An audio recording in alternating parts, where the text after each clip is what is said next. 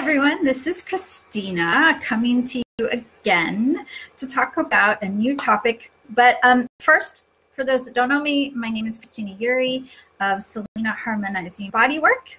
I wanted to talk to you guys a little bit today, explain a little bit more about what I do. I serve moms whose lives are just so chaotic that they have no time to take care of their body, and they are coming up with Band-Aid solutions to sort of get their bodies a bit more out of balance because they are in bed hurting, their back's hurting, they're depressed, they have no energy, just dragging themselves through their lives. And so I help moms release that tension from their body, regain their energy, and reduce their pain. So that way they can get back to their very busy mom lives, taking care of their kids and helping their kids get off to school and doing all of those things and get back to their own lives and feeling more resourced and ready for all that comes at us.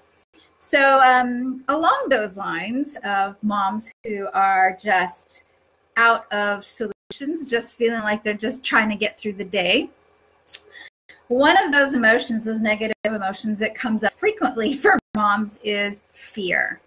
Fear is a huge, definitely big, huge negative emotion. And the quickie that I love to tell my clients about for fear is the index finger. The index finger, and it's simply, again, just like yesterday when I was talking about worry being the thumb, fear for the index finger. You just simply hold it. You can just hold it in your lap, and just, you don't even have to massage it. You don't have to do anything specific. Just hold that index finger, that pointer finger. It is amazing at helping when we are in a fearful place. So along those lines, one of the reasons that I have found it to be really fascinating as I've been studying and practicing and helping others with this beautiful art that I've been studying for 10 years,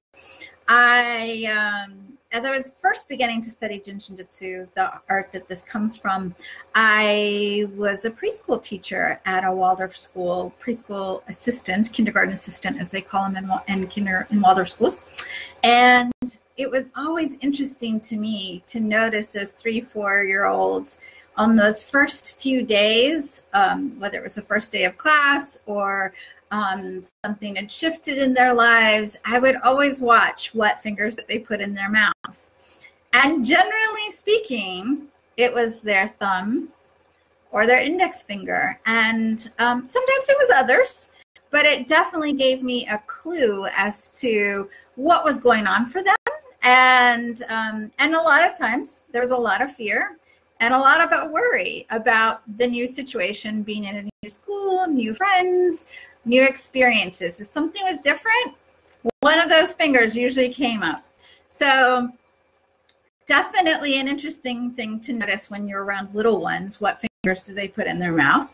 But it was a natural response. This healing art has been around for 5,000 years, and to see it prove itself in the preschool was really amazing. Along those lines, I kind of wanted to explain a little bit more about why it is that holding this index finger would have any relationship to fear. And so just to be a little more, to explain that a little bit more, so you know, we have, of course, a physical body. That's what we're very accustomed to being in, being aware of. But we also have a mental body, and we have a spiritual body. Some people call it an energetic body. So either name, whichever you prefer. So the energetic body and the spiritual body, they're the same thing.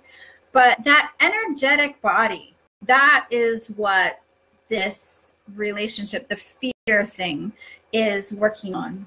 And you might say, well, then how does what does that have to do with how I feel? Well, the energetic body translates easily, works through on it to the mental body and to the physical body. So it's kind of amazing that holding our index finger will help us feel more balanced. It can also, that index finger, help with back pain. It can also help with perfectionism, a lot of that, a lot of insecurity. If you're experiencing any of those negative emotions, then holding that index finger will be really helpful in harmonizing that fear and feeling less back pain, less perfectionism, less insecurity. And for those that are interested in the elemental side of it, the fear has a lot of, it's the water element. So anyways, those are the quick tips and ideas around fear and the index finger. I would love it if you shared this video with others. Like, comment, of course. That helps this message be shared with more people. And so, yeah, along those lines, if you know anybody who's living in a lot of fear and would like some support in living in more pure, alert awareness, more of the positive emotion, then show them this video, share it with them, suggest it to them. You know, you always have your fingers. So it's a great little quickie exercise that you can do no matter where you are in the world. Thanks so much, guys, and stay tuned. Next week, I will go on the other 3 fingers, so we'll get all 5 fingers covered. Bye, guys.